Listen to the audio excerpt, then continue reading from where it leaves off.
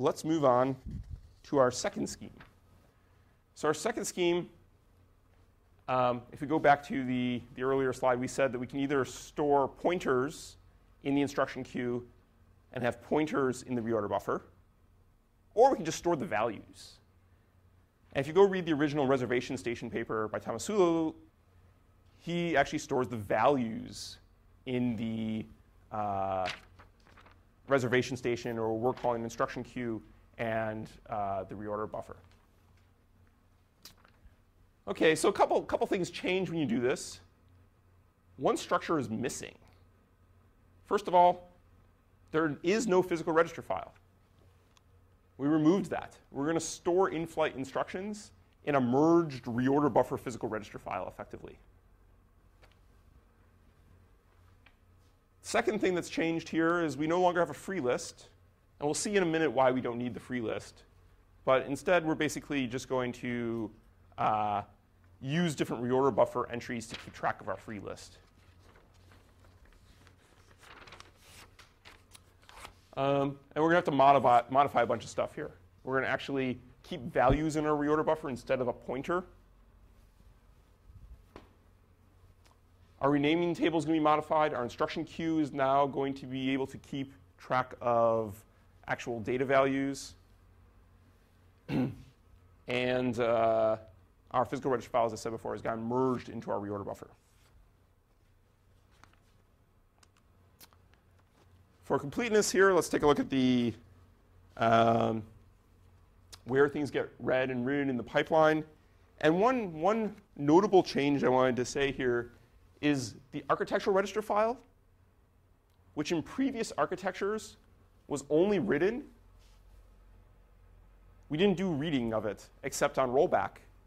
We now actually read from it because we might need to go find some canonical state there in this architecture. So we add an R there to denote that.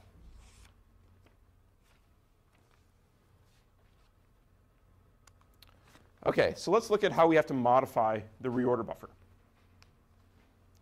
Still looks like our reorder buffer from before.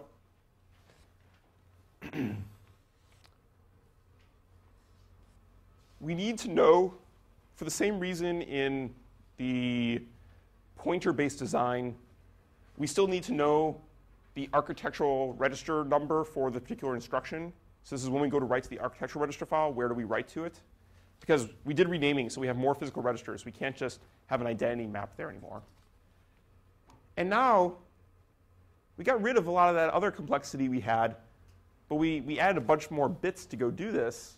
We now actually can store values in our reorder buffer.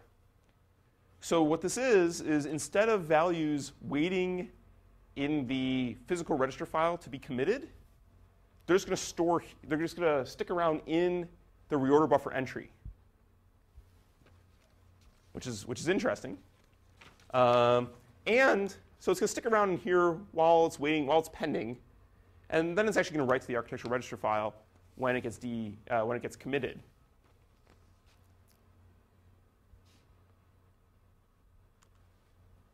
OK, so we also modify the instruction queue.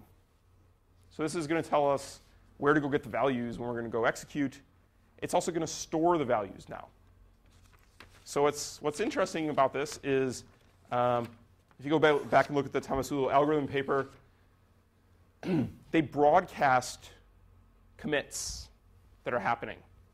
And those commits end up in the reservation station of the actual value. So we're actually going to store in these two source operands here the values if we get a instruction which commits. If the instruction is pending, it's in flight, we can't go and just get the value, because the value doesn't exist. It's being calculated. And we have this dependent instruction sitting here waiting for something.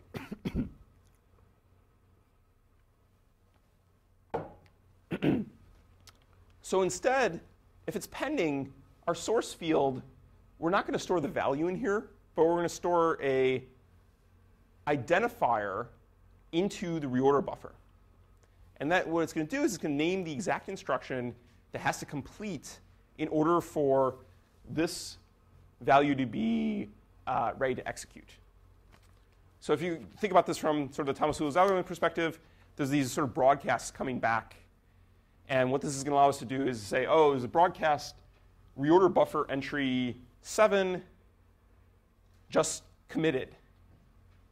Or actually, we probably don't even need that. We probably just need it to stop being pending. We just need to get it to be finished, because then it'll be deposited in the reorder buffer.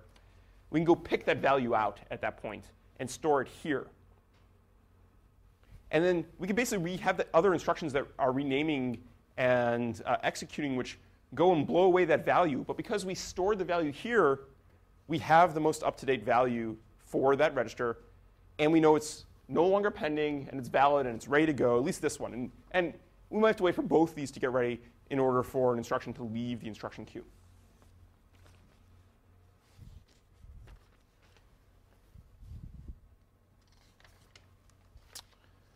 OK, so the rename table also changes a little bit, not as much as the other one, the other structures. It's still indexed by the register. We're looking for register 2, we'll say. It'll tell us where to go look for that. There's a couple different places where it's going to tell us to go look for it. It's going to tell us either it's in flight, and it's going to put the identifier into the reorder buffer. So it's going to say when that value gets into the reorder buffer and the instruction transitions to finish, but maybe not yet committed, it's going to tell us where to go get it. And that's important for subsequent instructions. They're going to read the rename table to go find the value. Or it's possible that the most up-to-date value is actually in the architectural register file, and we need to go look there. So let's say the reorder buffer, you haven't written, let's say, to register 2 in a very long time.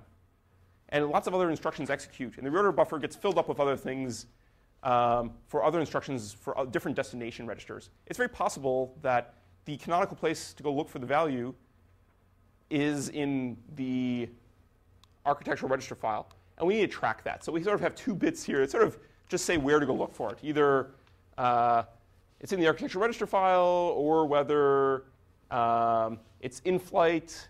And then if it's in flight, we have to go look down here. And if it's in flight, that means that if p is, let's say, 1, it's actually in flight. And if it's 0, well, it's sitting in the reorder buffer waiting to retire.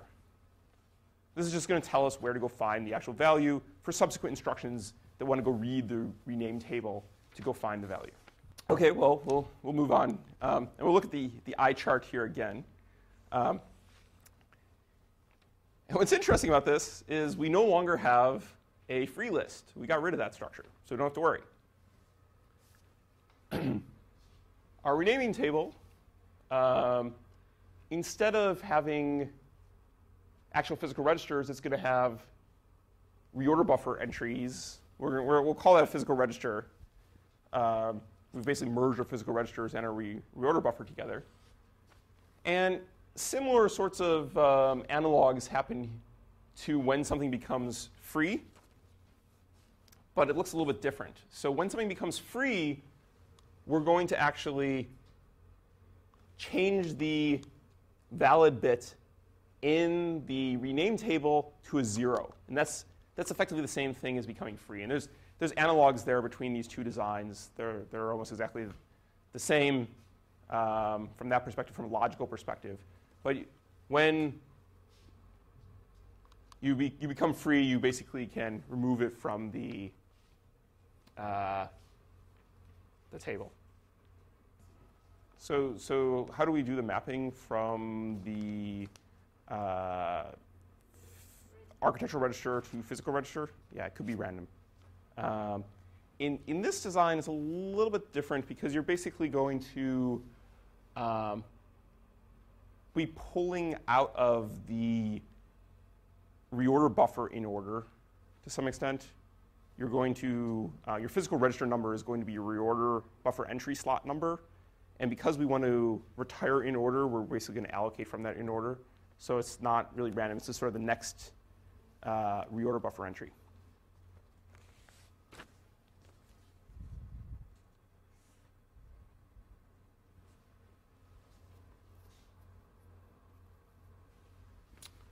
let's see. What other points I want to make here?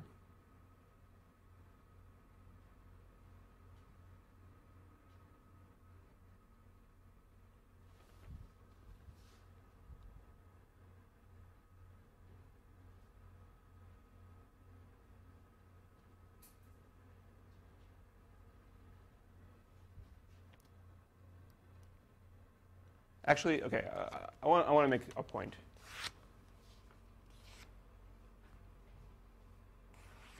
It's around, OK, so I think what I said was a little bit confusing. So I want to clarify this.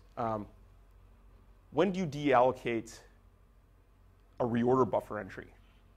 Because it's a little bit different than deallocating a physical register entry. You apply the same algorithm we applied before. When you go to actually commit the instruction to the architectural register file, that's when it's becoming free. It's basically stopping being used here.